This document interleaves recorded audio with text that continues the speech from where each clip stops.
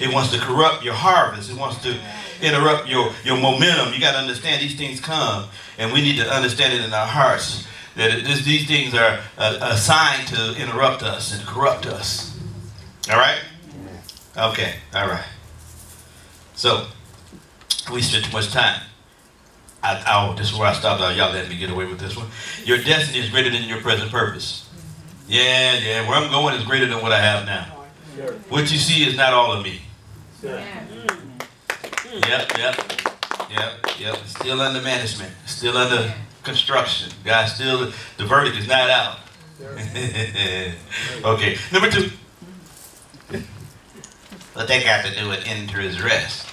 When you that's when you enter his rest. When you see, most of us haven't been baptized with his purpose. That's why we meander and roam spiritually. We have no significance. We ain't trying to do nothing. We just trying to hold on to everything. No. They ain't rest. God wants us to have a meek and quiet spirit. He wants peace to be in our borders. He wants you get what I'm saying? These belong to us. Number 2. Verse 11. Let's go to verse 11 real quick. I was going to read 8 through 11, but I ain't got time. Because I got some stuff in here that I got to get out. Oh, yeah. 4 and 11, it says, let us labor, therefore to enter into what? That rest. The rest I just talked about. When you can identify your purpose. When you make up in your mind that there's nothing else. I don't want to waste my life on things that don't value. I'm not trivial. I'm not petty. I'm not dramatic. Amen. When you begin to get seasoned in your conjecture and your presentation of what God has called you to be. He said, lest any man fall after the same example of unbelief. So the example that they had great demonstration of God. Am I right? Not only did they have demonstration of being delivered from Egypt, but they had demonstrations and manifestation of God's goodness in the wilderness. And they still gripe, they still complain. So folks say, if I can see the power of God like they saw in the first century church, I'll be sold out. You lying. Because it's by faith. Amen. So it's not necessarily by what I see. I don't have to have an earnest, a down payment, although we do. But I don't have to have anything that my senses have to recognize as God. That's what faith is. If I see it, I believe it. No. That's why Jesus had to correct Thomas. Because Thomas wanted to touch it. Which that's a bi-level look, though. It's really kind of correcting him, but at the same time, you got to give credit to Thomas Didymus. That's his name. It means twin. You got to give credit to Thomas because he wanted to handle the word of life, and that is our portion. But it wasn't yet time for the manifestation for him to handle it. Yeah, he said, "Blessed are eyes who hadn't seen and yet believe." Huh? Because how many know people do certain things because they have expectations, but when the expectations don't come to pass, how many know we get disgusted and cast it to the side? Well, y'all know that. Most of church has been taught, if I ain't got it, I can't believe it. If I ain't got it, it must not be true. Come on, y'all. Most of us, that's what they told us. It's a conveyor belt of hope. They put a conveyor belt in the church and said, all you got to do is stand in line and it's going to come to you. That's what they told us. But they didn't tell us it's the testimony that stands sure is you understand it in spite of I'm not necessarily having it the sum total of what I thought. I have enough of earnest in my heart to believe that when he started in me, he's going to complete it against the day. That's how you not enter into unbelief. That's how you labor to enter into the rest. That's the rest that God has for us. Amen. Let me read it in the Passion so I can go to verse number 3. But listen to this in the Passion. I like the Passion translation. I got a few translations I get into. It says in verse 8, and we're going to start at 8, and then we're going to go to 11. It says, now if this promise of rest was fulfilled when Joshua, because verse 8 it says Jesus, but it really intended to be Joshua because Joshua and Jesus were interchangeable, brought the people into the land, God wouldn't have spoken later of another rest yet to come. So the rest that Joshua offered, there was another rest to come. Okay. So we conclude that there is still a full and complete rest waiting for the believers to experience. That's why the Bible says in certain places in the same, chapter 11, they without us. Remember that statement? They're not complete till. So that was that rest. So we're taking off, or we're starting. Their end became our beginning. That's the full rest. Verse 10. As we enter into God's faith, rest life, we cease from our own works, just as God celebrated his finished works and rest in them. Verse 11. This is the verse. So then we must give our all. Somebody tell your neighbor, give our all. Give our all. Yep, this rest is not on blue light sale. This rest is not bargain basement. You can't. This is not a table of negotiation. You know, this is not a deal.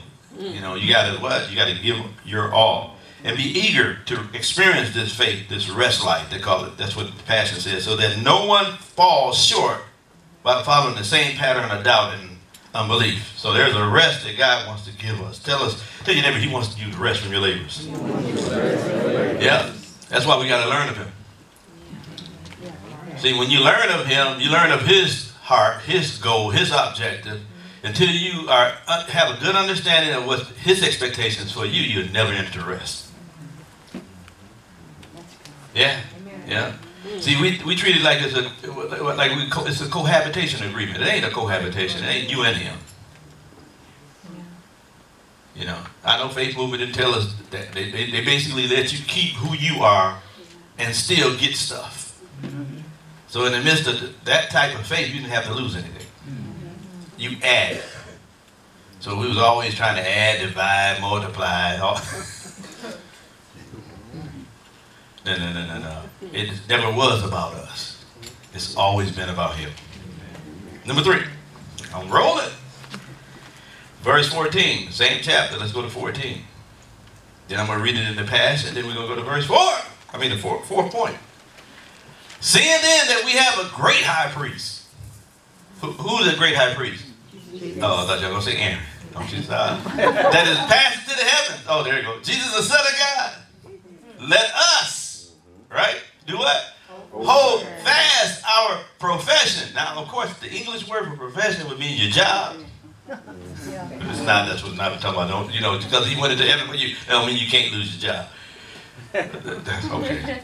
I thought I'd get a better response. Okay, but it's profession. So the word is actually should be translated in some Bibles accurately as confession, right? Some of the newer Bibles, I think the New King James. Jesus, the Son of God, let us hold fast our confession. What have I taught you about the confession? Is it coming to the altar? No, it's not confession. That's an altar call. Amen. What's confession? Write it down, y'all. Come on. 2 words. Homo. Logio. Right? Speak that same thing. So since we have a high priest on the right hand of the Father making intercession for us, and that's why the Holy Spirit is so important. Because Jesus told us in John 16, when the Holy Spirit comes, he's not going to speak of himself. He's going to speak of what he knows, right? And he's going to teach you concerning those principles. I'm paraphrasing, but that's what he said over there. He basically said, and that's the administration of the Holy Spirit, is so that we can be on the same page with the high priest of our confession. So you can't do one-stop shop and do the scriptures. How many know once we have a proclivity or an inclination for something and we want it bad enough, how many know we do one-stop shopping? Oh, come on, y'all know I do. No, I don't believe that. Oh, yeah, you do. We all do. You know, we get something, we have an idea, and we go to the scripture and say, God, here you go. Come on.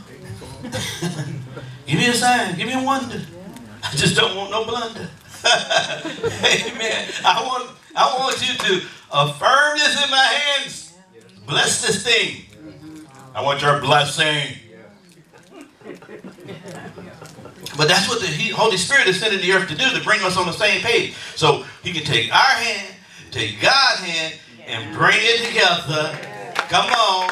So we can have the same confession.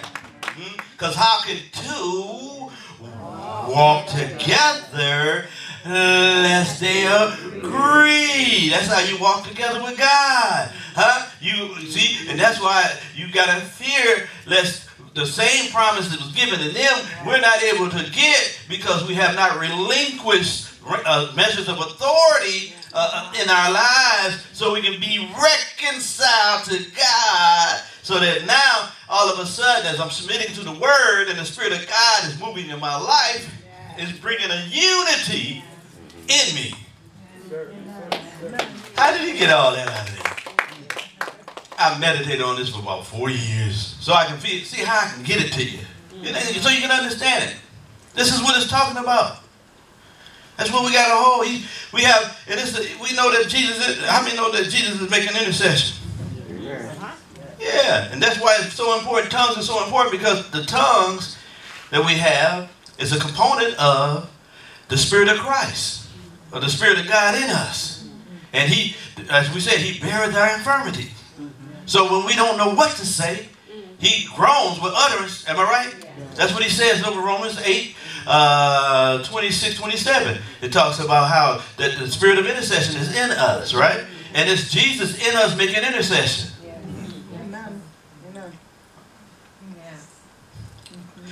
I'm trying to get a little bit more out of y'all, but it's Jesus in us making intercession.